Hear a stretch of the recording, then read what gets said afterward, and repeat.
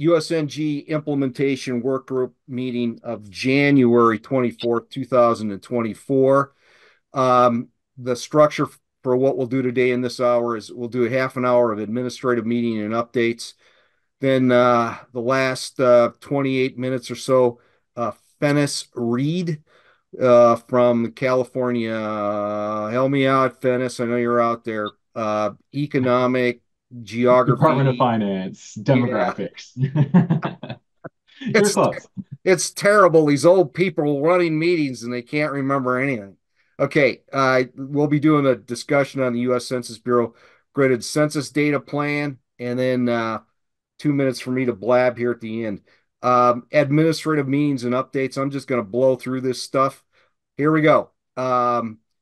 Well, let's see a roll call. Have been automatically collected off of Zoom. The recorder is up and running, and I floated out to the floor. I'm calling the meeting to order, and do I have someone to second that? Second. Anybody opposed? Hearing none, our meeting is underway. Are there any changes to the agenda? Going once, going twice, gone. Okay. Welcome everybody. Appreciate you taking time out of your day. We more or less walked through the first time attendees. I believe unless I missed somebody, and if I did, please speak up now or forever hold your peace. Going once, going twice, gone. Okay, thank you. We're underway. Reports.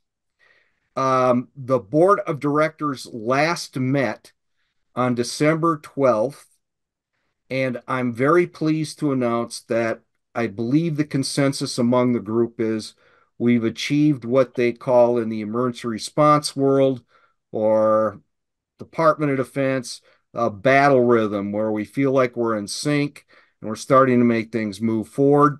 The schedule, in case you're unaware of it, the board of directors meets in the last month of every quarter, and this esteemed group from across the nation meets the first month of every quarter.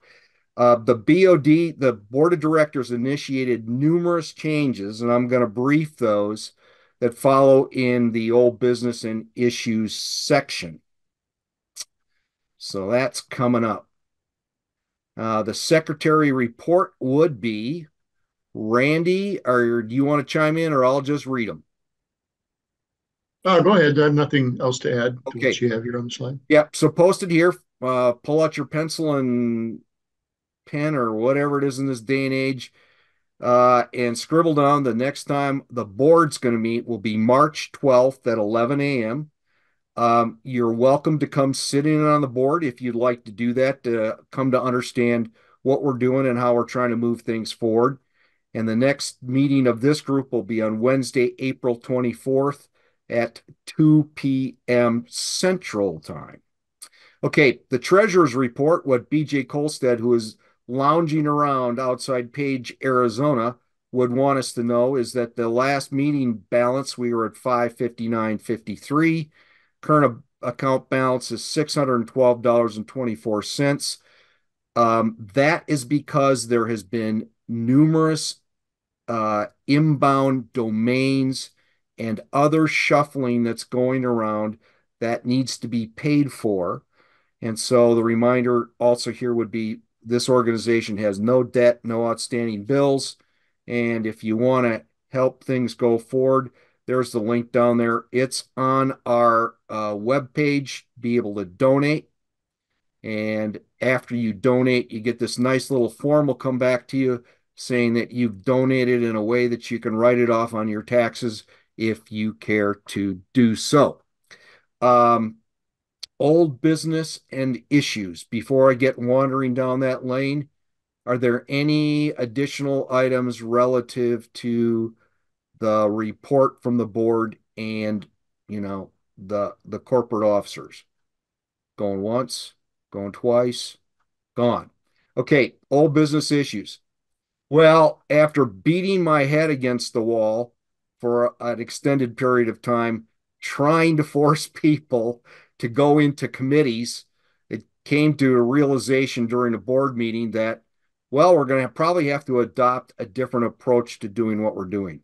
So the plan for committees going forward, the three that you see there on the screen, which is a snapshot off of the website, there's no deviation from that.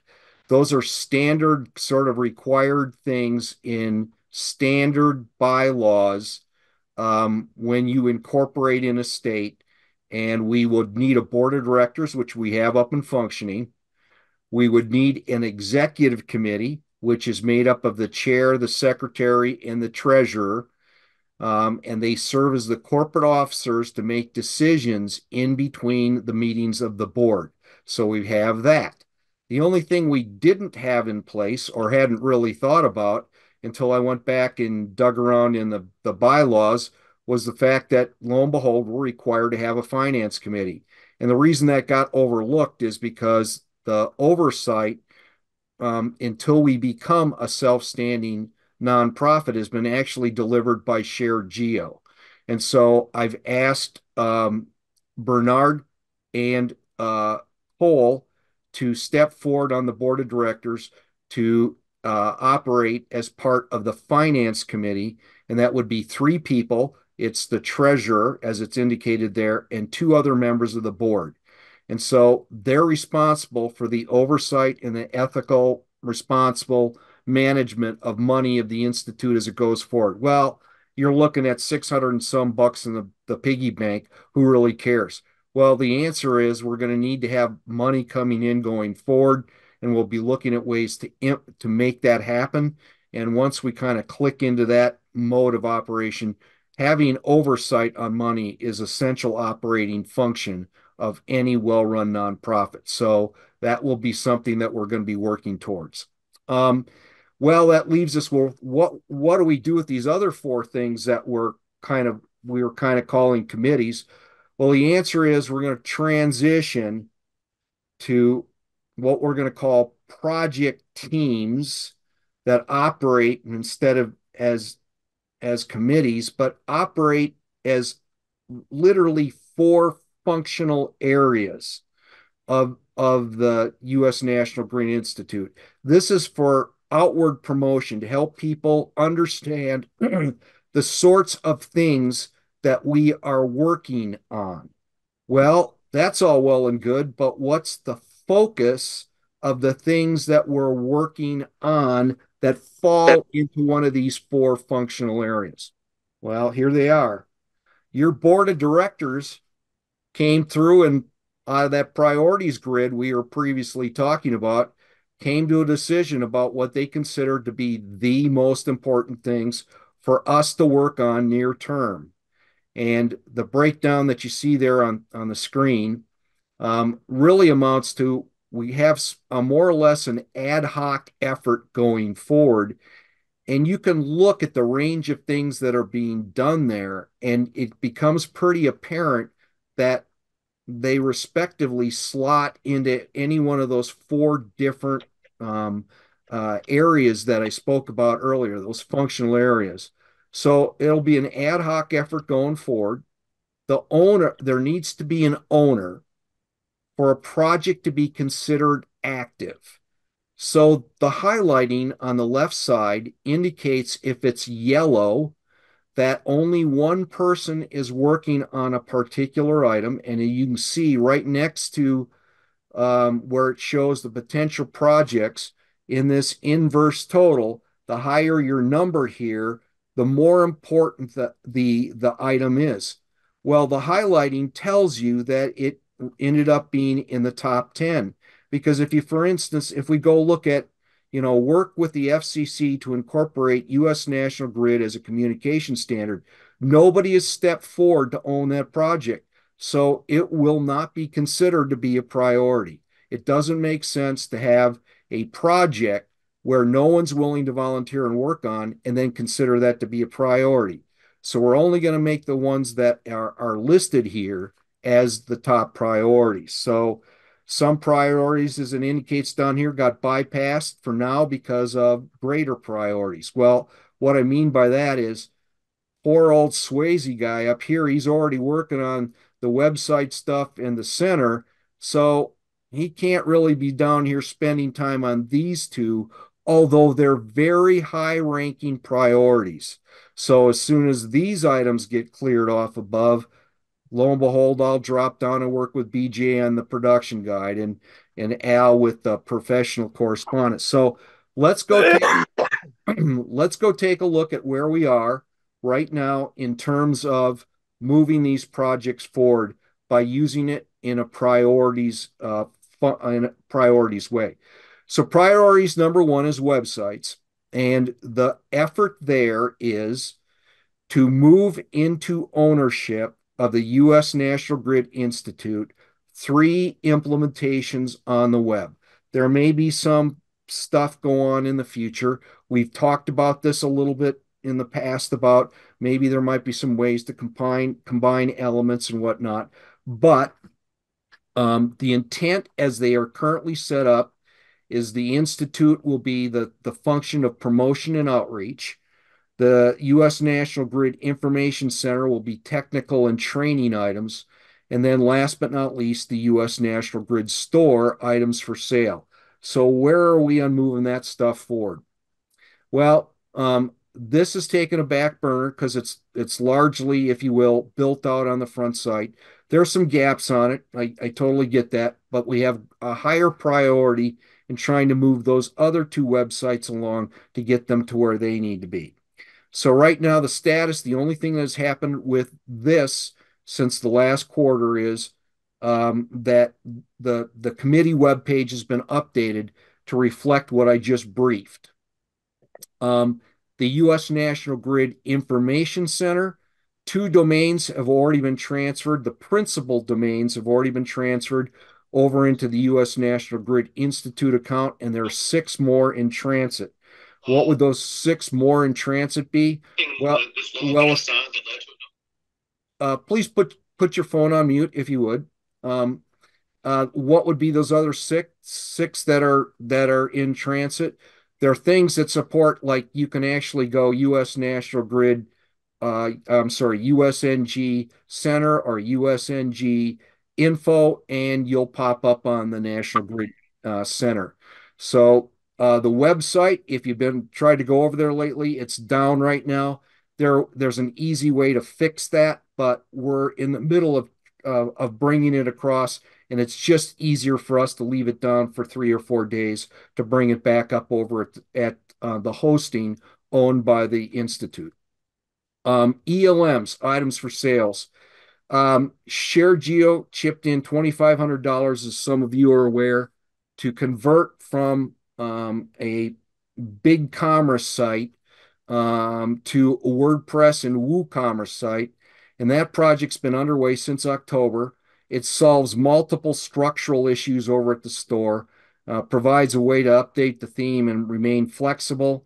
And largely the transition work is done, and I'm simply going through right now, editing pages and layout, and it will go live at usngstore.org domain, since it belongs to what will be a nonprofit. And again, we've got multiple domains there that will point at that location. Well, if you just pause for a minute and remember what the store used to look like, it was chaos as to where stuff had been placed up on the website, because it was just built over time and it was on this old implementation.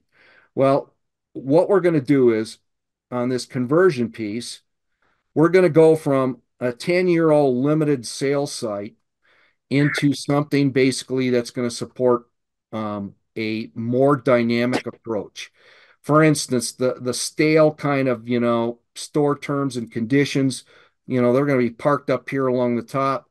But as you can see here, what this is going to be about is walking people through the process of understanding how you go about developing an ELM project, how you go about thinking about who's out there that might support it. So, for instance, in About ELMS, you can see what would be listed there. Under project development, we developed at ShareGeo a really slick project estimator, and that's never been made public. And as soon as we can figure out how to transition it completely, You just plug in the length of trail that you want to put in, was in a rural or urban setting, and it will estimate everything down to bolts, anything you might need to have done for that particular project. And then we've been honored by a number of individuals across the year that have come forward and made the effort. I know, for instance, Jesse Glasgow is on this call. He's an installer, he's a consultant, and has done a lot of work. And we want to be able to highlight those kinds of people and their efforts, so that other people are aware of them being out there. Then we'll, under the Elm thing, we'll offer stuff that's directly related to elms. And then last but not least, we'll have promotional items. And again, on the old site, a lot of that stuff was just all mixed together and you couldn't follow what was what. So we're going to move on to a modern how-to WooCommerce enabled website is where that one's going. Priority two is this map book uploader. It's a link enablement capability. We're doing some research hosting on that. And as soon as we've got that figured out, we'll get on that as soon as our developer comes back. She's on vacation right now down in Colombia. Um, Elm production guide, as indicated earlier, that's on hold until the websites are operational. And our standard correspondence, I just slapped one up here from ShareGeo to give you the idea of what we'll want to move towards in terms of having documentation going forward that presents our efforts as being done professionally. Um, Big shout out down to Florida State University. And if you're not aware of it, for priorities 5, 8, and 10, it all amounts to getting social media enabled, getting a more dynamic approach to getting the word out about our efforts. And starting on the 15th of January, Florida State University has in place a well, I don't, Mike, correct me if I'm wrong, but you've got basically brought on an intern. I was going to say full time, but I know better than that. And they're going to be dedicated to Florida State had already laid out project outline for different things that this intern could be working on in support of U.S. National Grid. And they've already developed a social media campaign document, which is way above and beyond. So very, very cool. Hats off to Florida State University. Priority number 6 was a generic U.S. National Grid trifold. Thank you very much, Bernard. Took the lead on this, and since we last met, put together a very nice document. And we're to the point where the trifold is ready to go down for art fine tuning because there's some bugs in how it was laid out and whatnot. And we've received a couple of pages worth of recommendations on how to fine tune some stuff, and we'll be looking at that. What do we do? What do we miss here? Number 7, the USNG app.org/beta has been the original pain in the patootie as far as getting the thing back up and running. There's a long history of technical things that went on, both at web enablement and what went on in the Google and the Apple stores. And we finally technically been able to work around all that. And the big hang up for literally like the last year has been implementing a legal agreement because we're now in that world where even something this simple, because there's going to be a cookie involved in it, we went from basically 2 paragraphs of being the license has now become 6 pages of you can read it at your leisure if you're out camping and have nothing better to do. But that's the reason that has been held up. So just completed testing. There's a number of changes that have been requested. And once we get there, the old app's going to be deprecated. And we're also going to pull the stuff down from Google and Apple stores because, quite frankly, they haven't been playing nice. Priority number 9 is USNG Mapbook Production Guides. ShareGeo, the current Geospatial Information Officer of the state of Minnesota, created these a long time ago, back in 2016 now. Randy Knipple did an interim update from these, and he's planning on, because of the way a number of things have moved along, and Esri been is getting ready to do an update on that. And he's looking at the calendar and when he retires, and he knows, and I got to get this done before I leave here in May. So keep your fingers keep your fingers crossed on that one. Did I miss 10? Okay. We got a couple of more issues. If I could learn how to click. Okay. We've been working on putting training wheels on the board of directors. So this is, you just don't start from scratch and everything works perfectly. So we've been working towards building a process to create an engaged board. The board has decided that rather than always being an odd number, they're going to be flexible if someone needs to leave the board. There's a 75% rule on unexcused absences. You got to make 75% of the meetings. And nominations for real will open in October. We did if you will, a test drill this past year, and there's stuff that was learned from that. And we elect people for 3-year terms. Mary Susan has asked to step down. She represented the state of New York, and we're sad to see her go because she's got a wealth of background information, but she's currently dealing with a family health issue. So Randy Knipple and Al were re-upped for another 3 years, and the board decided that Mysterian was somebody that we didn't want to have on the board. So there you go. That's where we are on running through the board process of the cycle of refreshment, if you will. Meeting communications, the board beat me up, said, hey, you got to do a better job in getting out the word. So the suggested approach would be to send out a MailChimp 30 days beforehand, an email approximately 10, and then another I can't say it. A MailChimp? No, how about a MailChimp? A MailChimp reminder 1 day before. These tend to get filtered differently as they come into the various Barracuda and whatnot. So that's the reason for the different kinds of approaches.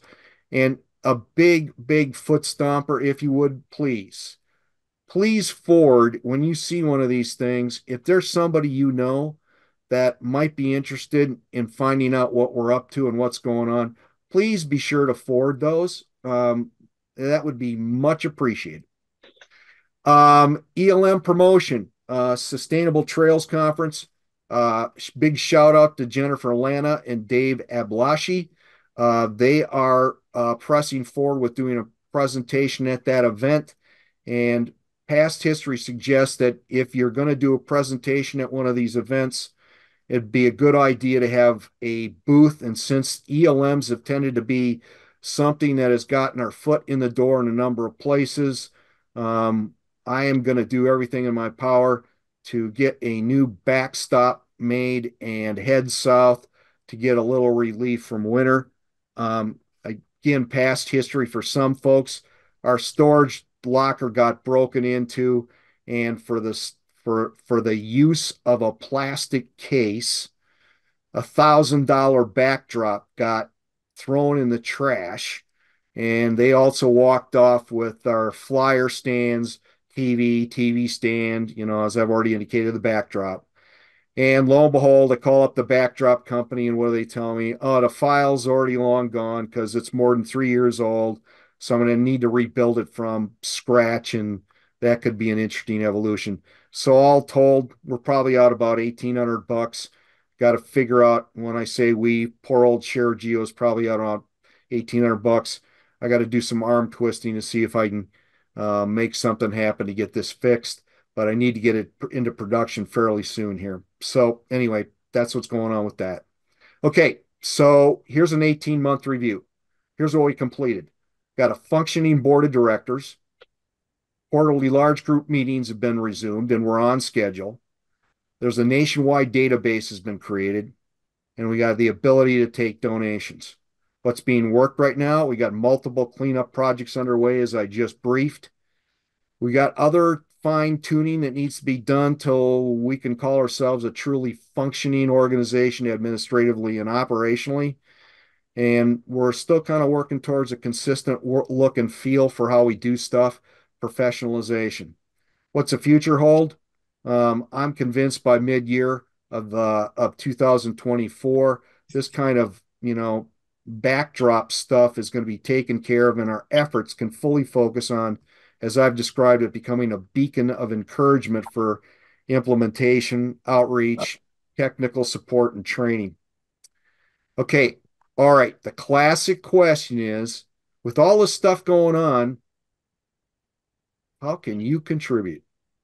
Well, here, if you want to be a passive actor, it's a classic thing if you're in a trench fighting. If you don't want to be one of the people up there standing along the edge of the trench sending rounds downrange, at least pass the ammunition. So please think about donating. Sign up as a U.S. National Grid institution YouTube subscriber. Let's build out the community. Sign up for social media accounts as Florida State University brings that stuff online. Please think about forwarding meeting announcements. It's a very easy, simple thing to do. You got a couple of people in your contact box, send it along. Read up on U.S. National Grid so you can help others understand the importance. And if you know about a grant or a potential other funding source, please, please let me know. I've written a ton of them, but the trick is you got to know what's out there. And, within the group and the radar that's turned on, if you become aware of something, please, by all means, let me know. Okay, volunteer to work active. You want to volunteer to work on a project or become a project owner? Great. You got talent? Please let me know. For example, videographer, you know, graphic artist, grant writer, head of a dance troupe. I don't care. You got some specialized kind of, talent. We might be able to figure out how to do like a video of dancing actors singing about US National Grid. Who knows? And give a Zoom training event. There I am right there. You can contact me 24/7. I got nothing better to do than to try to push this rope up a hill in the rain, as Al Stuck would say. Okay. All right. How can you contribute? Well, if you don't want to send me an email, reminder on our website, there's the volunteer thing, and it clicks open, and there's a module in there. Okay. Who or what did I miss? Going once? Going twice? I actually came up for everybody. All right. Okay, here we go.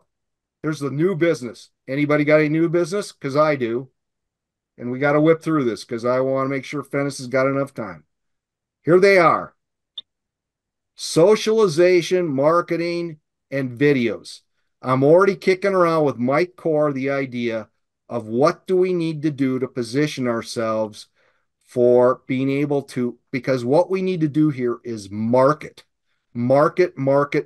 US National Grid. And to me, that breaks down in the video world 60-second sell promo kind of thing, testimonials and interviews, instructional videos, and then webinars. And yeah, I know everybody knows how to do Zoom, but on the backside, there needs to often be some editing needs to be done. So what's needed? Out of the gate, this needs to be done professionally. Scripts, shot plan, etc. We got enough junk stuff out there. Let's make sure that going forward, whatever we produce has got enough zing to it with a U.S. National Grid Institute label on it. People go, oh, maybe I ought to look at that. Paid videographers are available. Both Florida State and myself are looking at a situation where we may have somebody that potentially works cheap, but we'll still need cash from somewhere to make things happen. And that goes back to the grant thing. All right. Well, one last thought. Another way to raise money is to sell stuff through the store. Now, I know you're laughing at swag, but somebody out there's probably got a very inventive mind, like t-shirts that say "Got Grid" or coffee cups with US National Grid seals on it, that kind of stuff. And a place like Zazzle, we can set up an account. It can be completely drop shipped off of that store function that I talked about earlier, where lo and behold, you don't do anything other than collect money. So it's just going to take some artistic effort to get some things up there that people will start looking at and thinking about buying. Okay. Comments, announcements, other business. Going once, going twice. Sorry, Fennis, I'm bad. I burned 5 minutes of your time. Hey, this is Jen. I just want to let you know that I have a conflict for that presentation that in Georgia for the Trail Builders Conference. I know Dave Ablashi has signed up to go. I think Todd Sanders, one of our fire um, personnel, may be able to go as well. I apologize. I'm not really sure if I'm going to be able to make it or not yet, but I'll keep you posted, Steve. Yeah, appreciate that, Jen. Thank you so much for giving me a heads up. Yeah, yeah. Somebody will be there to present, though. No worries. Okay. But That's I'm it. just not sure. I may have a conflict that day, so I'm not sure if I'll be able to make it up there. Well, my plan is to after I get done there, wander up the coast and go knock on some doors in DC anyway. So Cool. yeah. Okay. All right. Thanks. All right. Fennis, are you ready to take over this heated discussion? Sure, very, very happily here. Okay, Too so much. before you get going, let me show you what I got. I got three slides that I put in here for you. You know, Okay, just one was, and I've got available if you need to go over to the US Census Bureau's full PowerPoint.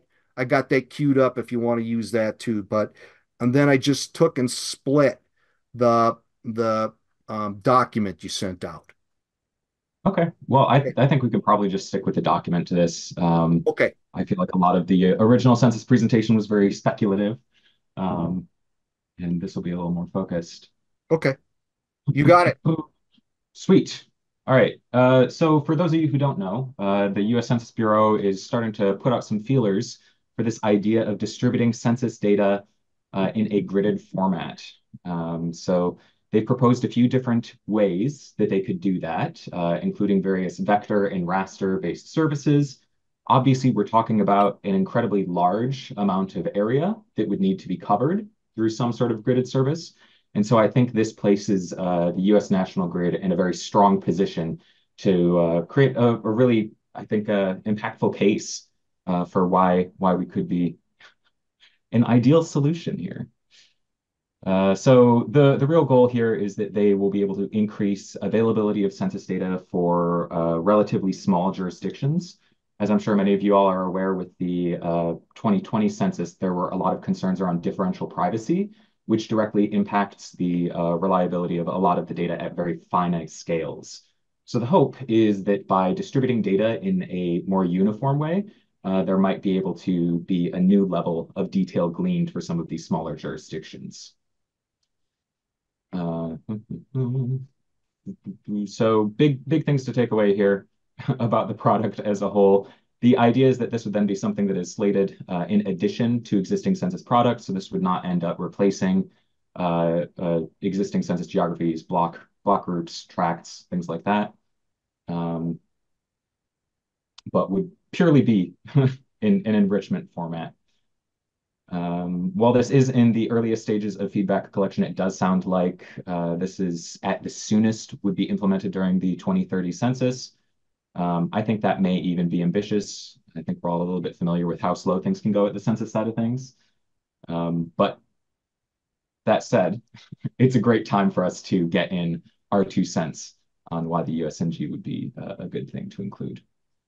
So the big assumptions that we're going to be working with for this discussion is that we are focused on preparing a response. So I want to be able to hear from as many people as we possibly can about how the U.S. National Grid is currently being used or how it could be used in conjunction with census data to enrich your current workflows and services. But we're all always going to be sort of coming back from the standpoint of the U.S. National Grid as the desirable end service. So even if you feel like, oh, maybe my particular case or particular use would be better suited by a vector or some other like unique raster format, there is the email that's included in at the very, very base here, both my email, fennis.reed, and then also at the top of the PDF that was sent out in the invite if you want to be able to submit your own submission, regardless of the U.S. National Grid. Yes, right there, geo.grids. Yeah. So first sort of point of discussion that I want to pose to the group is what is your agency currently using the US National Grid for in the scope of what could be enriched with census data? And is that data then serviced internally or externally to your organization?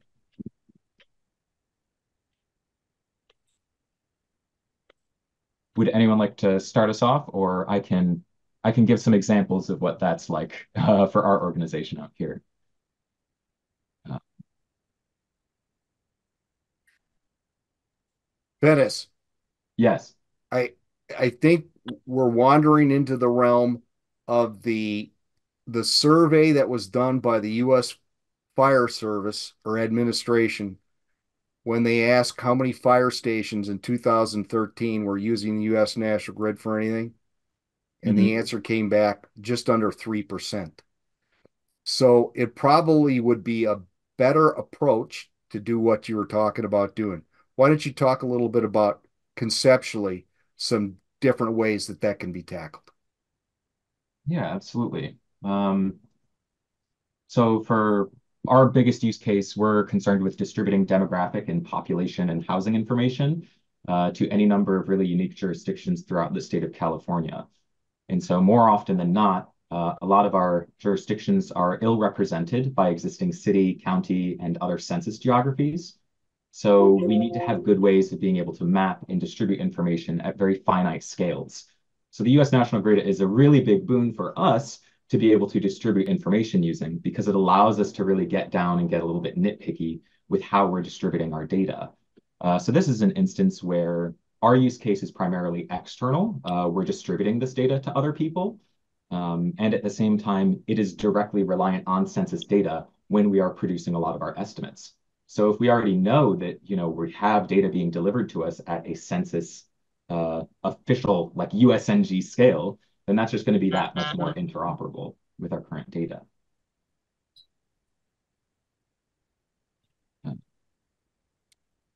It's too bad Talbot's not on the call because he's got a lot of Dr. Clark's stuff just on the top of his head in terms of uh, the different ways that have been put forward to be able to use U.S. National Grid for exactly what you're talking about. Of course, the Florida team has long been a proponent of how to sanitize data using National Grid. But Jennifer had put something in the chat. Do you want to follow up with that? Hey, I just put in the link in case for those that don't have it, for our ELM site at Cobb County. This is a kind of an interactive link. If you pull it up, it kind of talks about how we use it at Cobb County.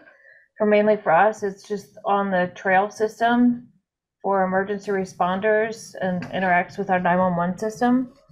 But this is just a website that we have out for our public that they can use. I put it in the chat. So we really haven't done a whole lot with it as far as using it within a census format.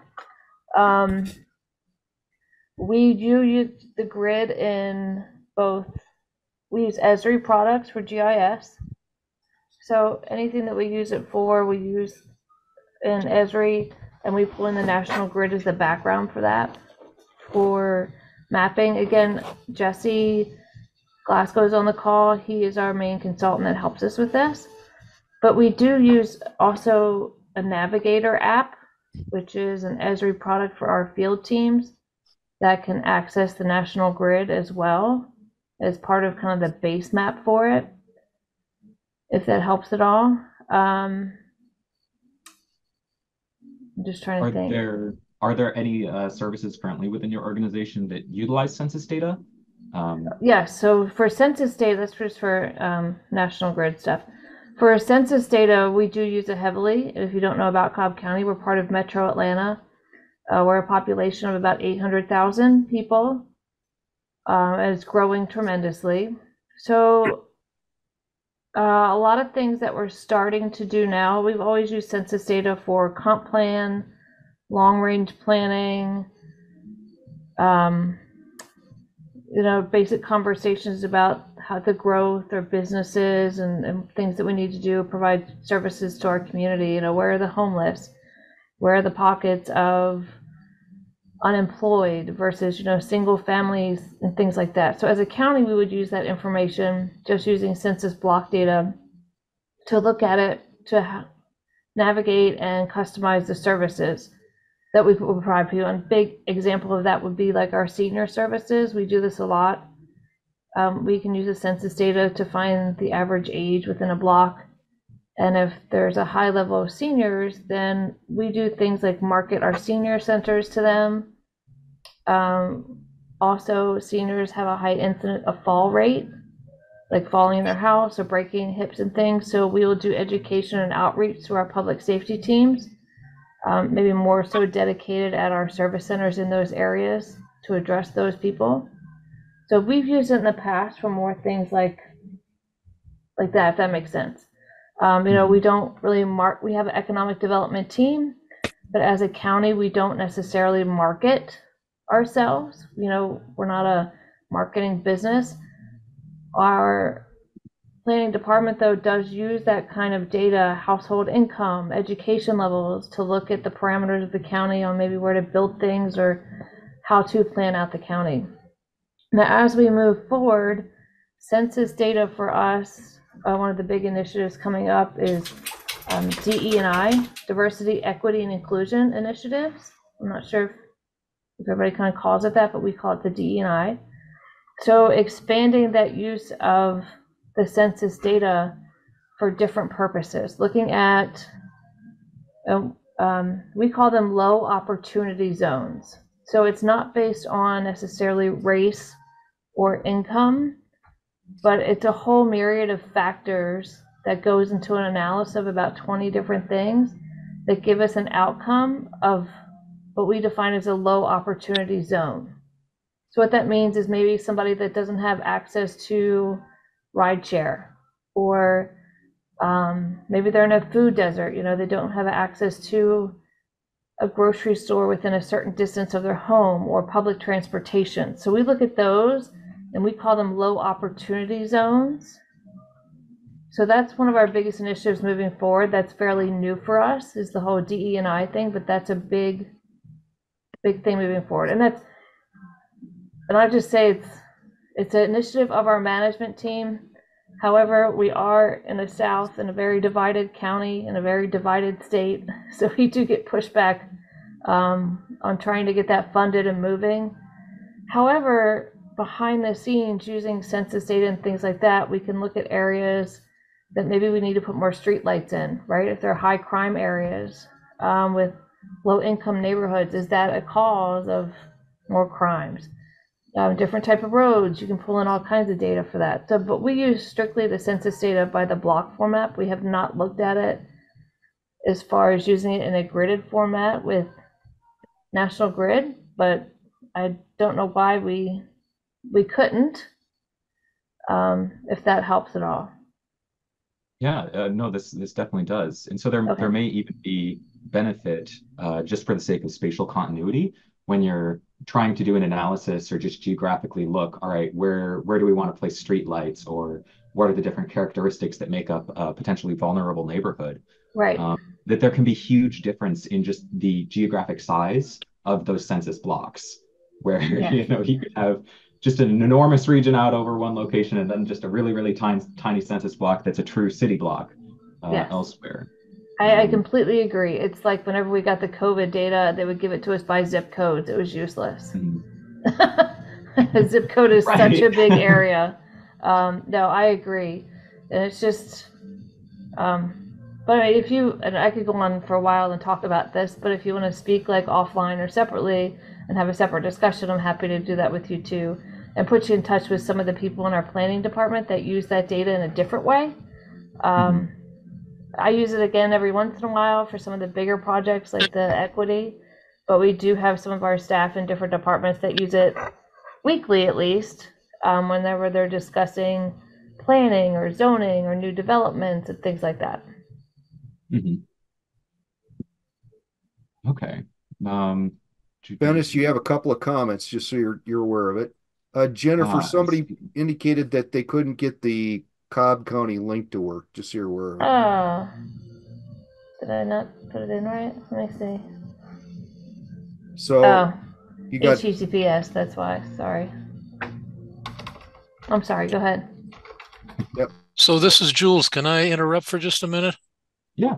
Yeah, this discussion that's just taken place kind of highlights one of the issues that I think exists when we, particularly for the new folks that are involved, and when you contemplate. And I see the chat comment that from Cook County that says interest is in the Department of Emergency Management and Response, and the census data they must use are things like daytime population versus resident population. Well, I don't know exactly what that means, other than to me, it says that the utility of the U.S. national grid really, and why it's confusing maybe to a lot of folks, is it depends on the scale of your interest. If your interest is in doing sort of large scale analyses of population trends, or areas of interest for different situations,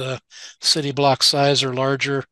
Well, yeah, the grid has been adapted and used in that, but when we first conceived it and put it together, equating it with the military grid reference system back in the day, uh, it was much more focused interest in terms of, let's say, emergency response, and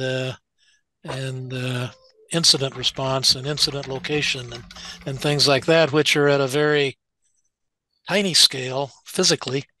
I think the geographers though call that large scale. I'm not sure, but and that's what made the U.S. national grid so useful. Was it was a consistent way to represent very localized points of interest, so that response teams could find them even if they weren't on what's classical street maps or things and just like the military does in responding to situations away from normal. I mean, in rural and remote areas where there aren't any local street maps and things like that. So it really depends on, like I say, the scale of your interest. But the grid is enormously useful for those emergency response kind of situations, and particularly the ELMs. And I, by the way, I just sent the draft ELM brochure to some folks in DHS and Department of Transportation to try to stimulate some interest in highway use and all of that. So uh, I don't know. I'm kind of rambling, and I'm sorry for that. But there really is a confusion factor, it seems, when we try to consider the breadth of how the grid can be used in a whole variety of different applications, from large scale data analyses down to the smallest scale of finding a specific fire hydrant in a specific part of the city that may be wiped out by a hurricane or something, and so no other references are available. So Right. over. I'll stop there. Well, I think even within the realm of emergency services, there's a huge value to be said, even for some of those poorly covered areas, right? Of being able to pull census data about the specific population or location that you're headed to in a very short form way that doesn't require any sort of guesswork, interpolation from other weird census geographies or anything like that. That there could still be huge value to just the accessibility of more information that currently takes a little bit of work to get to. Right. Yes. So, Fennis, you've got some additional comments that came in. I'm not trying to steer your conversation here, but just so you're aware of it, you got some additional chat comments, and I've saved the chat. So if you want to do follow up Absolutely. later, we'll have the links for you. We may have to here. But looking at your comment here, David, with Cook County, you're looking at things like daytime population versus resident population. So is the source of that data census for y'all? Yes, you can find that in census data. I don't mean to answer for you, but yes. We use that too in Cobb. It helps us to look at, because we're part of Metro Atlanta. Mm-hmm. So we have, and it's changed a lot since COVID as well. How many people come into our county to work versus how many kind of drive to the city. We also have the Atlanta Braves baseball stadium is in our county, so that is kind of like a pop-up city, 80 sometimes a year that comes into play. So it does affect us whenever we look at emergency response, on those particular days, even for staffing 911, fire, police, our transportation center, things like that. So it is actually part of census data, and we use that too, David, as part of our stuff. It's really interesting if you haven't looked at it before. Yeah. So then, okay. All right. So for the current applications then of the daytime versus resident population information, I assume that would that be in the U.S. National Grid format? Like, is there a conversion that's currently happening there?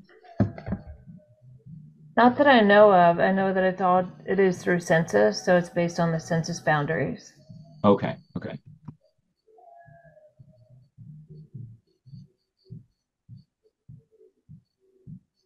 And then I see we have another comment here from BJ. Um, development of a damage assessment app using the U.S. National Grid with Esri Survey 123 to comply with FEMA damage assessment guidance. Our plan uses census data to divide areas by population for rapid assessment. So this is a good example then of of an instance where a conversion is definitely happening somewhere along the way from census data to one thing or another. BJ, are you able to share a little bit more about maybe the methodology or how they're arriving at that? Hi, Fennis. Can you hear me? Yeah. So I can't answer your question because I get that information from our GIS department. I'm not in the GIS department. I was the emergency manager at the time, so I helped write the plan, but I got the data from them. So I don't know how they converted it. Okay. But it's still good to know that I think it sounds like there has to be some sort of a conversion happening there. And usually that means that there's some level of error that you have to be able to embrace, especially if that population is being allocated from a finite census resolution for 2020 or later. With that differential privacy component, we can end up with some really wild estimates that aren't always understood. I represented. also, not being a GIS person, I also just counted houses, Yeah, fair. That is one of the beautiful things about the current census loadout, though. There's no differential privacy enacted on housing unit counts. However, it is enacted on housing types, very sadly. And Georgiana has also thrown a link in chat here to the Florida State University website with various U.S. National Grid implementations. Thank you for sharing that. I'll definitely reference that as we're going through here, writing this up.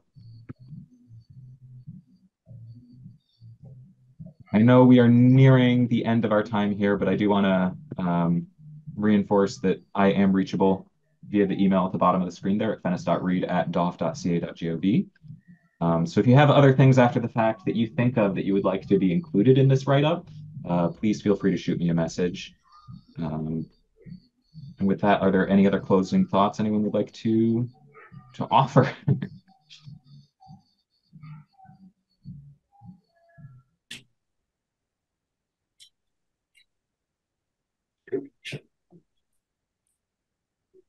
Fennis, I think, kind of the heart of the matter here is just in reflecting on what Jennifer was talking about in that the COVID world, the level of data that was used both by the CDC and what the Bureau was able to provide didn't give the level of granularity that if you're trying to do some level of control as to where something is breaking out, you're going to need a better level of data. And that thought, I'm just throwing this out here, kind of spreads across all these ranges of things from damage assessment to, the trail rescue scenario to the work that Georgiana did down at the Florida State University. So that would be my sort of like final steering thought on it. And if there's more comments here, we can leave the discussion going if there are more folks that want to contribute some other thoughts.